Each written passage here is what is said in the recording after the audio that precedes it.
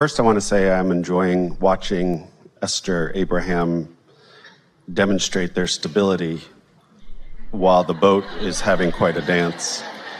So it's a nice metaphor to witness. Yeah. I wanted to chew on a few things that you had said recently and also in the past. Most recently, just last session, you said, Esther, jokingly, she wandered into a New Age shop and thought Om meant run away.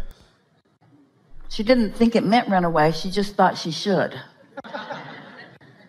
But she wasn't in a low vibration. It was just new and unknown to her.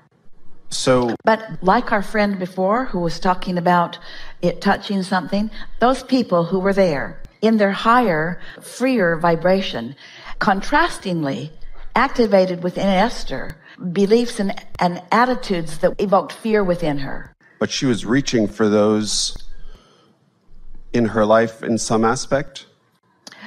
Well, she was living happily ever after on what she thought was her path. That just did not feel like her path. If she had known where she was headed, she would have made sure she didn't get here because of the beliefs that surrounded her. In other words, this is a perfect conversation to have on the heels of the conversation we just had, isn't it?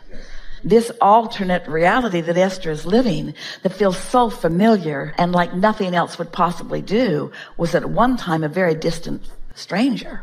When Esther first meditated and began receiving us, if we had said to her that someday you will be doing what she is now doing, she would have made certain that that did not happen from that vantage point. There's a few things that I guess are stirring in me. One of them then is you also talked about words have an energy. And there's times where I feel like I talk with people and their words and their energy don't match up from my perspective. It happens almost to everyone. Esther teases the music doesn't match the lyrics. And we use the expression, it's vibrationally inaccurate. Sometimes people use words to compensate for how they feel. And sometimes they use words to try to affect what others feel when they hear the words. But it always, from a tuned in, tapped in, turned on standpoint, is inauthentic.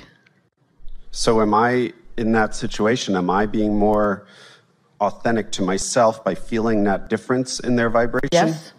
And are they being authentic to themselves by using words that they hope maybe will match a vibration that they don't yet feel? Well, let's go back to what we were saying earlier.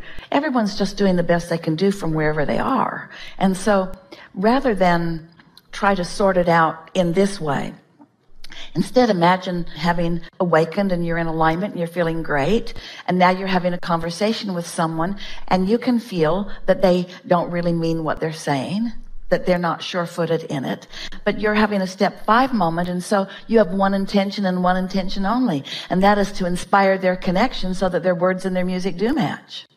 And what if I don't feel like doing that?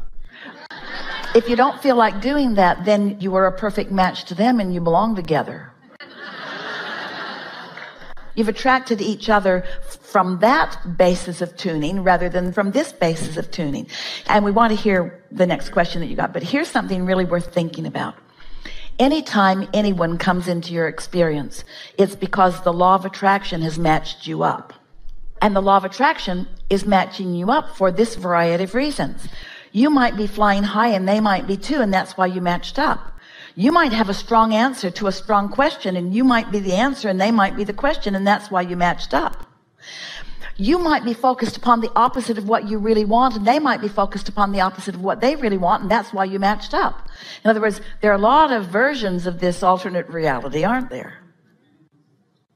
And maybe I'm confusing some of the aspect then, but I feel like I've done personal coaching and I've trained coaches, and one of the things that I saw very often when someone first starts to learn about how to coach is they want to coach everyone.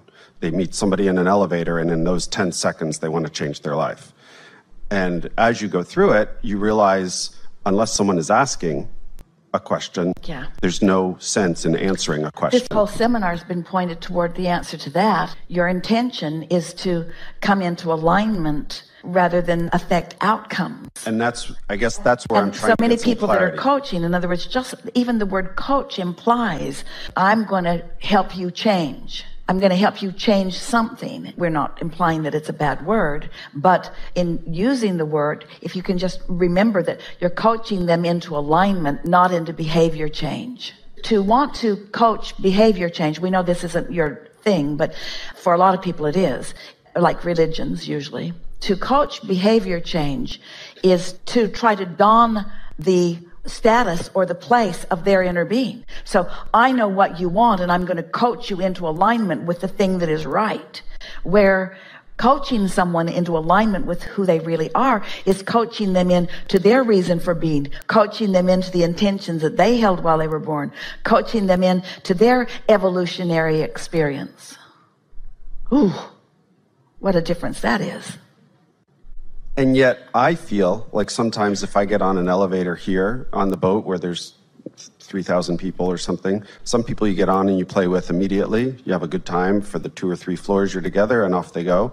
And there's other people that I can feel we don't have anything to share with each other.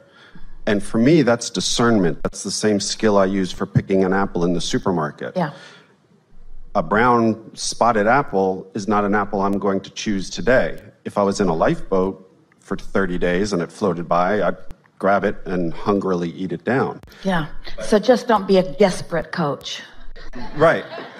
But that's where I'm trying to now feel the distinction between you saying, raise your vibration, you attract everyone and you'll play happily with everyone that plays with you. And yet I feel comfortable with where I am and how I control my vibration. And I feel like there's some people that they're not the apple I want to pick at that moment. There's something deeper in your question even than what you're articulating.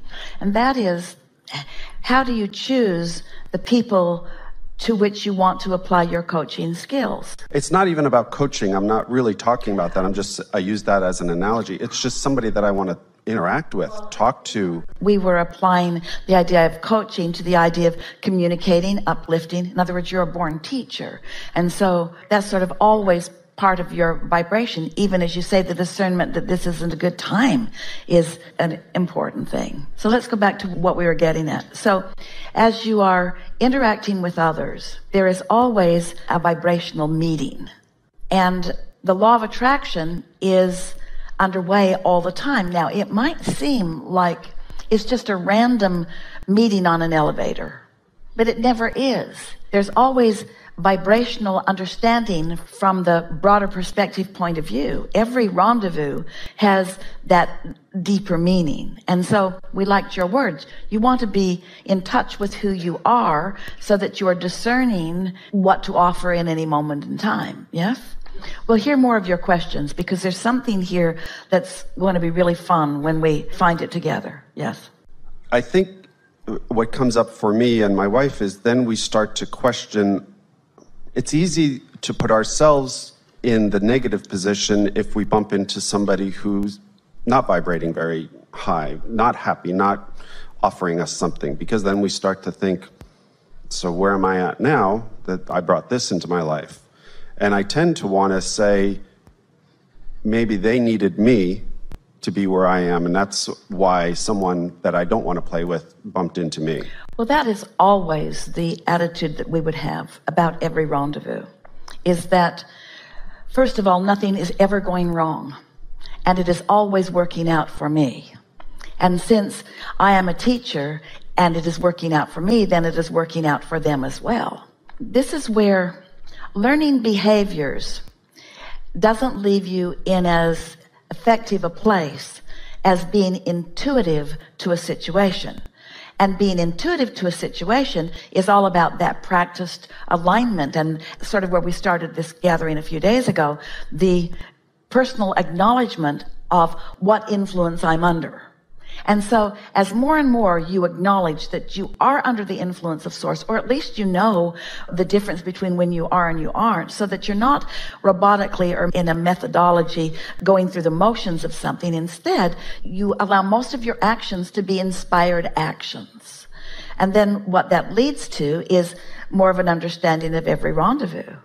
Esther had a recent experience of something that she knew that she had an off vibration when she moved forward. And then we're not wanting to get too involved in the details of this. So let us find a way of describing this, because it was a very meaningful experience for Esther. So she knew she was off, and she took action anyway, because the situation was immediate, and she can always take a path of least resistance. So what we're getting at, and we think it's what you're reaching for too, is if I think I'm taking the path of least resistance, and then I think I'm taking the path of least resistance, and then I think I'm taking the path of least resistance, am I on a path that's going to lead to no resistance? Contemplate that. Well, seems logical. The path of least resistance should lead to no resistance. But it also seems logical that if I've got resistance and I'm taking action from knowing I've got resistance, that shouldn't it get bigger? This is sort of where your confusion is happening, you and Esther too. Because if you don't decide that you're going to first make very sure that you're under the influence of Source before you follow any impulse, then your impulses could lead you further and further from what you really want, because law of attraction is going to give you what you are actively vibrating. Did we answer that in a way that you could hear it? It's deep. I did, and I yet feel like my question is going slightly different. All right, let's hear it. We have plenty of time, and you're right on something. I'll state it from my perspective, what I think is how I live. Before you go further, we want to say to you, you are a really good coach. Before you go further, we want to say to you that your intent for uplifting is very obvious to us.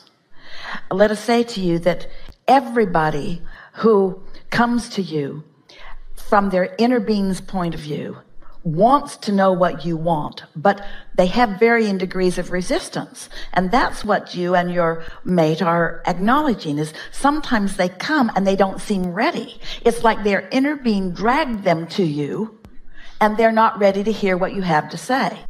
And I don't say it because I sense, and we sense, all the better, that they aren't really ready. All the better. So what is the obvious thing to do under those conditions? If their inner being dragged them to you and they're not ready to hear what you have to say, what's your purpose for being there? To thrive in their face. Okay. To be joyful in front of them, to be tuned in, tapped in, turned on, to be high on life, to be exhilarated to be alive. Not to ask them to do anything. You just demonstrate your own alignment. That's why their inner being brought them to you. Now let's take this a little further. So that means there are vibrational attributes of a problem that somehow match up the vibrational attributes of the solution, because it's the same stick, yes? The fact that you're on the same stick, you're thriving and they're not, you're prosperous and they're not, whatever, you're healthy and they're not, doesn't matter. It's the same stick. And so the law of attraction brings you together because there is a vibrational sameness on that stick.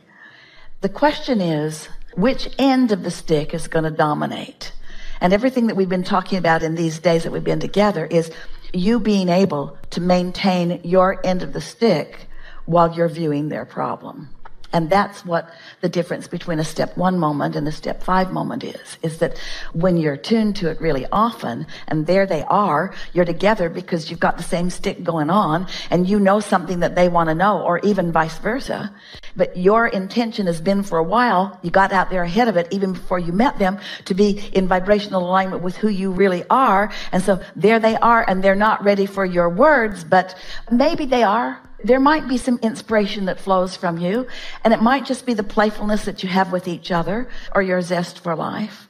And that's usually what'll happen. There might be one exploratory statement or one insight, and if it's met with resistance or confusion, okay, it's not worth pursuing at that point. Yeah. Okay, I think I feel good with that. Just the word pursuing is worth considering, because you live in an attraction-based universe. And in an attraction-based universe, you need never pursue anything. Just establish a vibration that is steady, and what matches it will come to you. Yeah. Okay. Really good.